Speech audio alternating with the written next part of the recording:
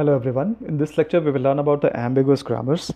Ambiguous grammars means if you are deriving a string from the grammar, and if you find more than one derivation possible for the same string with the help of the grammar, with the help of the same grammar, you will say that your grammar is ambiguous. Okay. For example, if we have a grammar S produces small a capital S, or S capital small a, and then is small a, and the string that we have to derive is small a. For this we can use a S production, S produces as, and then this S can be changed to a. Or another thing that is possible, S produces SA, and this S can be changed to a. So you see that there are two derivations possible. These are two different trees. So two derivation trees are possible, or two derivations are possible. Then we will say that the grammar is ambiguous. Okay, let's take another example to understand this. Let's say we have S produces small a capital S, small b capital S, or small b capital S, small a capital S, and epsilon. And if we have to derive a string AB, fine. So we are taking this one, A, S, B, S production. So this production, and this S can be B, S, A, S, means this production. And then this S as epsilon, this S as epsilon, and this S as epsilon. Another thing that which is possible here, S produces A, S, B, S, fine. And then we change this one, or let's say we are deriving this as epsilon, and for this one A, S, B, S. So this S is changing with this production. Then this S as epsilon and this S as epsilon. So if you see that these two parse trees are different, or these two derivation trees are different. So if two or more than two derivation trees are possible, we will say that the grammar given is ambiguous. Let's take another example to understand this. Let's say we have R produces R plus R, or R, or R star, or A, or B, or C. This is C, not the epsilon. And if we have to represent this string A plus BC, so for this R equals to R plus R, this production. For this R, let's say A, and for this R, let's say R, this R, B, and for this R, C. So A plus BC. Another parse tree which is possible for this, or another syntax tree which is possible, or any derivation tree which is possible, R produces RR, and for this R produces R plus R, this R produces A, this R produces B, and this R produces C. So A plus BC. So these two derivation trees are different. So since two or more than two derivation trees are possible for this, we will say that the grammar is ambiguous. Fine. Now how do we convert this ambiguous grammar to the unambiguous grammar? And what is the need of this conversion? This first, that we will be confused to which production to use for the derivation. So if we do not want to get confused about which production should be used for the derivation, we must perform or we must convert the ambiguous grammar to the unambiguous grammar. So there are certain steps by which we can convert the ambiguous grammar to the unambiguous grammar.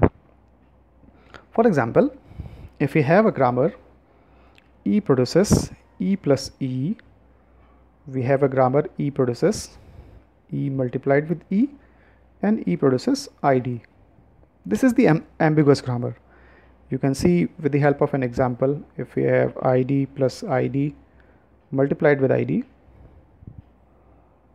so E produces E plus E production we are using. For this ID, for this E multiplied with E, E produces ID, and E produces ID. So ID plus ID multiplied with ID. Another derivation tree which is possible will be E produces E multiplied with E. For this E, E plus E. Okay, so this E produces ID, this E produces ID, and this E produces ID. So you can see that ID plus ID multiplied with ID. So there are certain problems associated with these grammars, means those are which are the ambiguous grammars, and we must take some action just to convert these grammars to the unambiguous grammar. So what may be the step to perform this or remove this ambiguity? There are two things that we should take care of. For such grammars which are given like this, E produces E plus E, E produces E multiplied with E, and E produces ID. Here if you see that we are actually defining the rule for writing the arithmetic expression in which we will have plus and multiplication. So what the rule says that if we have something like 2 plus 3 plus 4, so what do we perform first? We must first perform this plus 2 plus 3, and then whatever is the answer is added to this 4. It means that this plus has higher precedence than this one. Okay. Now if we have to write the derivation tree for this kind of 2 plus 3 plus 4, it should be like E produces E plus E, and then E plus E. This E is 2, this E is 3, and this E is 4. So we must first perform this 2 plus 3 first, and then when the answer comes we should perform this plus. Fine. So it means that the tree should grow towards the left. If we want to provide the left, what actually is the meaning of this plus having more precedence than this one? That the plus operator is left associative. Okay, the plus operator is left associative. If we only have the plus symbol in the grammar, so the grammar can be written as E produces E plus ID or ID. Okay, so if you forget about this, if you see that when we will derive the tree, it will grow towards the left because of this E symbol, or the expression can only have this 2. Okay, so it means that the expression is allowed to have only one symbol, that is 2. But if it has more than 2 symbols, then 2 or more than 2 symbols, then E produces E plus ID, wherein E is growing towards the left. It means at the lower level E will grow towards the lower levels. Fine. Now since we have plus and multiplication both, so we are writing it like E produces E plus T. Okay, so for this way E is here, E is here, it is growing towards the left. So we are making a left recursive grammar for this. Or my symbol or my string is not, if my string does not have any plus symbol, in that case we can move towards the multiplication directly. So E produces T, wherein T produces T star F. Okay, now why T star F and T produces T star F? Because here also it is moving towards the left, or it is growing towards the left, because multiplication symbol is also left recursive. So we have to provide this symbol more precedence than this one. It means left associativity. So for providing the left associativity, we are growing the grammar towards the left. Achha, in my grammar, it is not essential to have plus and the multiplication. My grammar can also have only one symbol, that is the identifier. So for that, F produces only ID. Fine. Now for deriving the tree, let's say ID plus ID multiplication ID. Let's start with E produces E plus T, and then for this E, since we do not have more than one plus, so E will be derived to T, and this T can be derived to F, and finally this F can be derived to ID. Okay, fine. After this T, so T produces T star F. for providing this ID. I multiplied with ID. So T produces F, then F produces ID, and this F can be changed to ID.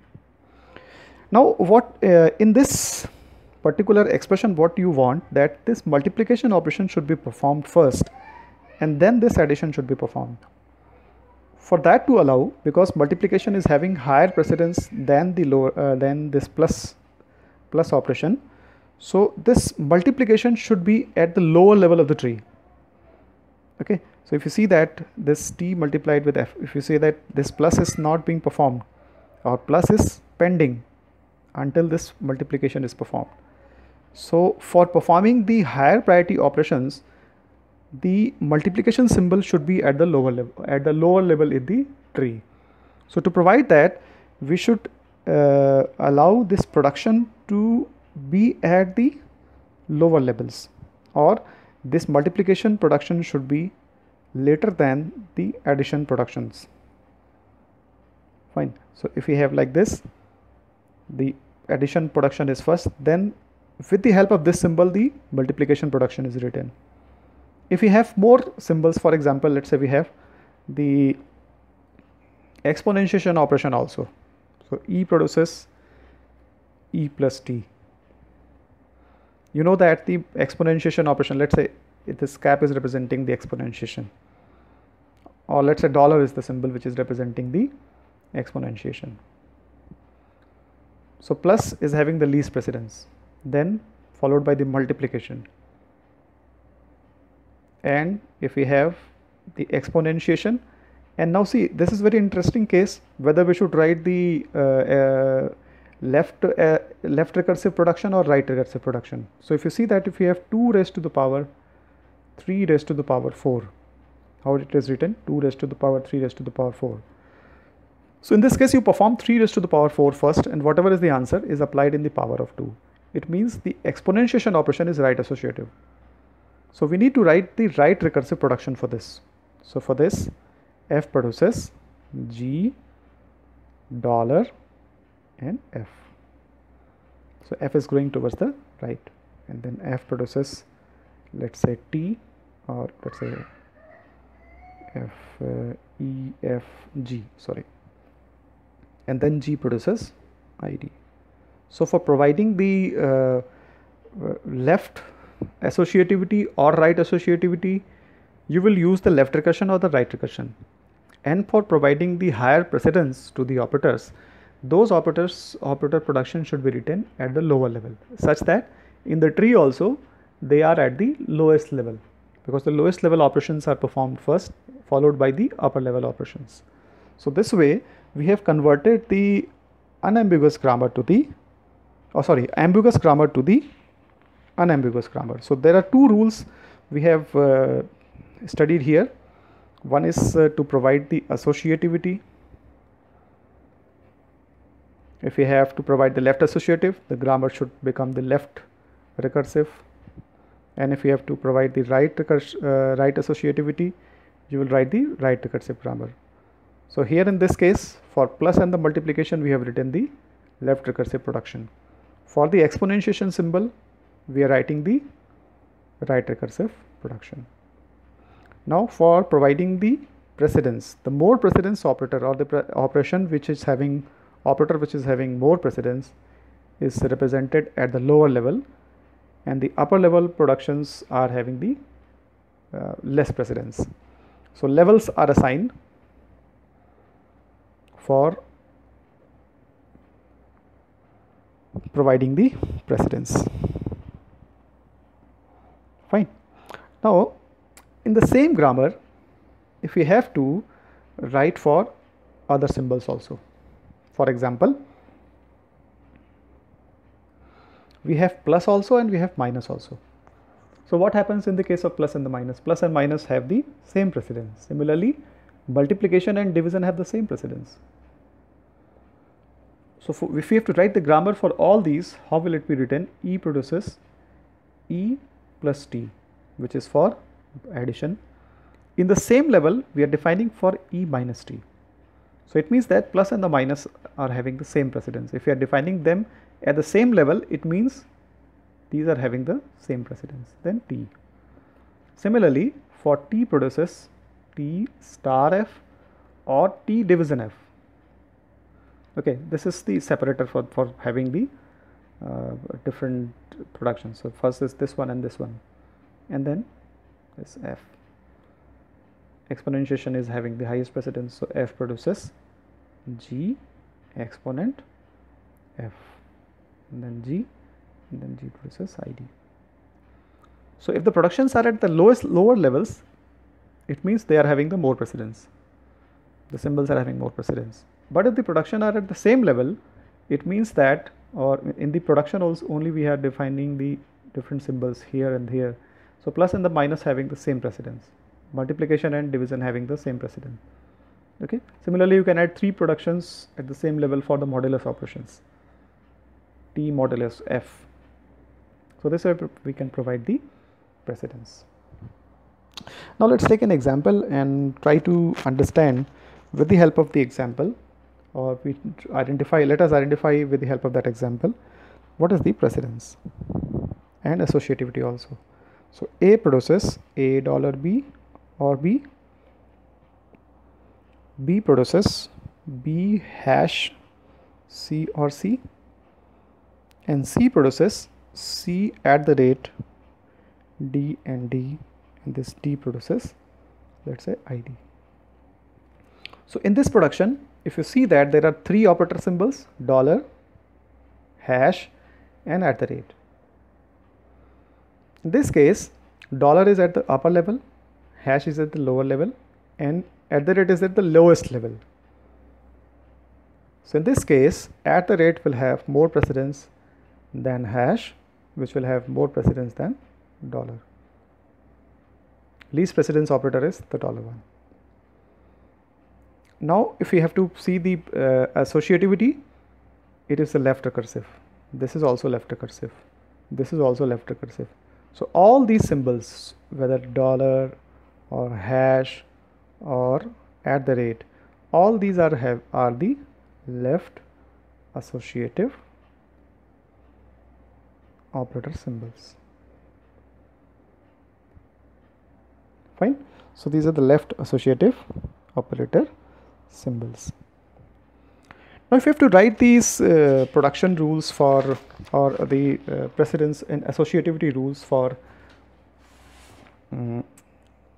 regular expressions, so how can we write for the regular expression? A regular expression, the ambiguous grammar is R equals to R plus R, then RR, then R star, and then ABC. So I leave this as an assignment for you, just to write the unambiguous grammar, wherein you know that the closure is having the highest precedence, then the concatenation, and union is having the least precedence. So you can write the unambiguous grammar by yourself for this. Now for similarly for, you can write it for the and, or, and not Boolean operations, and, not, and, or. So here what will happen, that not will have more precedence than and will have more precedence than the or is having the least precedence. So if you have to write the grammar for this, so E produces E or F, where or is having the least precedence, and then this F produces F and G or G, and this G produces not of G. And this, what can this G will be? If you're not using this production, then it can either be true or it can be false. So this is for the Boolean expression. Now you can see that this not is having highest precedence than and is having more precedence than or.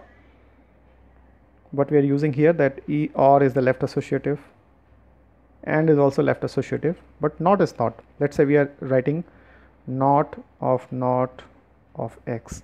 So first this not is performed. Once done, we will be applying this not. So first the right one is performed, then the left one is performed. So that's why this not is written as the right associative. Thank you.